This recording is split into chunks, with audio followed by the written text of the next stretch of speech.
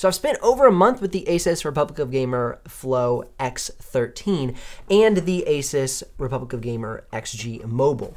Now, this does not come standard as a kit. Make sure when you order it, if you're wanting the XG Mobile to come along with it, that you really do your research and make sure, okay, I'm buying them together. It's about $3,000-ish around that range for them together. And then if you want to get the RTX 3050 Ti equipped version of the X13, it's going to be around the $1,500 range. If you want to check the live pricing and availability, you can head down in the description below and click one of those links. Now, if you do make a purchase of one of those links, we'll get a small commission, but at no extra cost to you.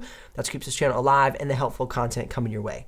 Now, over the past month, I found a few things that I love and a few things that you might want to be aware of if you're considering purchasing this laptop. First and foremost, I love this combination.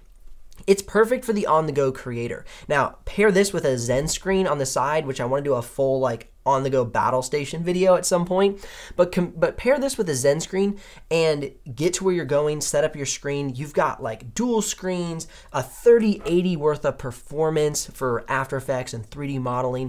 And then you've got a fantastic tall aspect ratio. So this is a 16:10 aspect ratio for your editing. And it's a great laptop. Now, one of the things to be aware of is as I was using the XG Mobile, it plugs right in here to the side. So let me show you where this thing plugs in. Right here, it's got this custom port with a USB Type-C and then the custom connector for the XG Mobile. Now, one thing that happened to me is I had this thing connected. And then when I went to take it off, these buttons were not depressing exactly how they should, and it made it pretty difficult for me to pull off the XG Mobile. Now, I did test this on two different models, the 1650 and the 3050 Ti. The 3050 Ti had no issues. It was able to pull out and plug in very easily. This is the 1650. It's a slightly older version of the X13, and it's the one that I had struggles with. That might be just this specific unit, the way it was set up and the way it was produced in the factory. But I just want you to be aware of that. On this model, it was a little difficult to pull this out of the laptop after I was finished using it.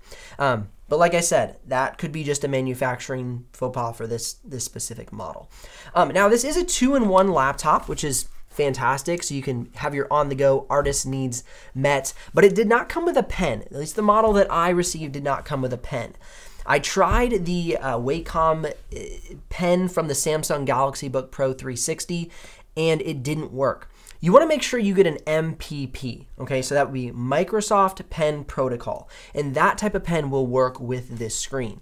As you can see here, I can draw with my finger, no problem. When I go to use this Samsung pen, it doesn't work. Now, a pen that you could reference here is this one by Asus. It's the Asus Pen SA201H, and I'll link this in the description below if you're curious about the exact price of that pen.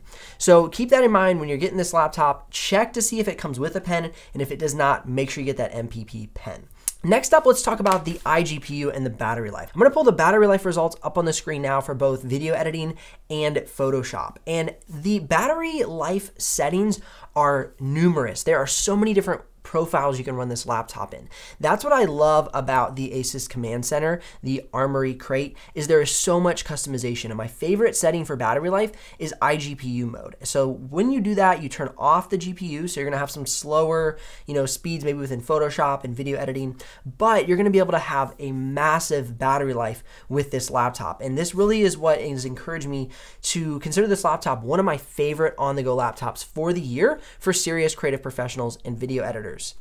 Specifically Photoshop users, video editors, motion designers. This thing packs a punch with a 3050 Ti and has great battery life, but when you're on the go, you may be not accessing that 3050 Ti, but then when you get somewhere, you can plug in and then really get all that raw performance and have great battery life while you are on iGPU mode. So it's just the battery life for this laptop, it's so thin and light. It has amazing performance with that 3050 Ti. It's just really incredible. It's a very exciting package, and just to see the developments coming out from Asus are inspiring and quite impressive, because I felt like for a while there we weren't seeing these big developments. We were seeing great performance increases. We weren't seeing battery life work its way up, especially in these more powerful units.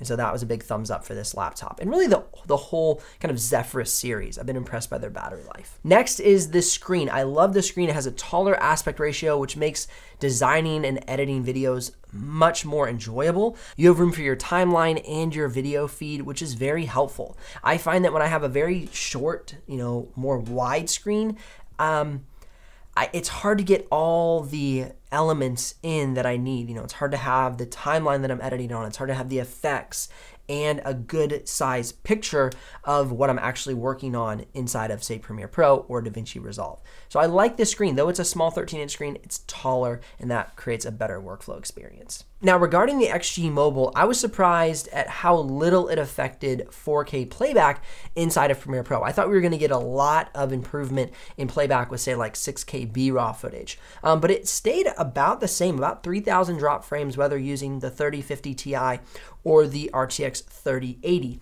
And that was out of 16,177 frames in total for the Premiere Pro project. Now, however, if you're gonna be doing 3D modeling or you're gonna be an After Effects user with a lot of rendering, this was a beast. And as you can see the results coming up on the screen, it blew away the standard 3050 Ti in this laptop when adding the RTX 3080. So that was a great improvement. Any heavy rendering or graphics work is gonna really highly be beneficial with the RTX 3080. Now, one of my biggest critiques of this laptop is the tiny little trackpad.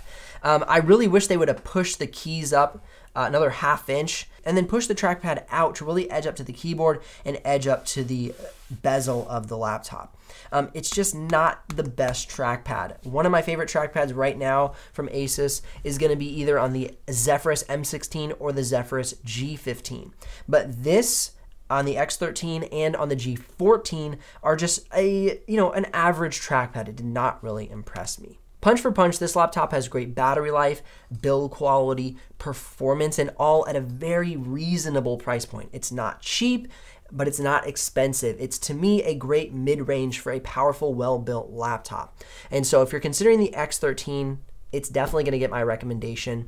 If you're considering the X13 versus the G14, I filmed a full dedicated review of those two going head-to-head versus one another, and you can check that out in the end cards right here. Otherwise, links if you're ready to make a purchase, likes if this video has brought you some value, and subs if you don't miss out on the future uploads. I'll see you here in the next video.